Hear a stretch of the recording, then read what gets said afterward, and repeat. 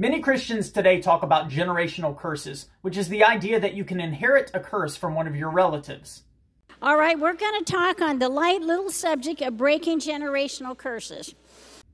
This idea is unbiblical for many reasons, but perhaps the most clear reason is found in Galatians chapter 3, verse 13, which says, "Christ redeemed us from the curse of the law by becoming a curse for us. For it is written, 'Cursed is everyone who is hanged on a tree.'"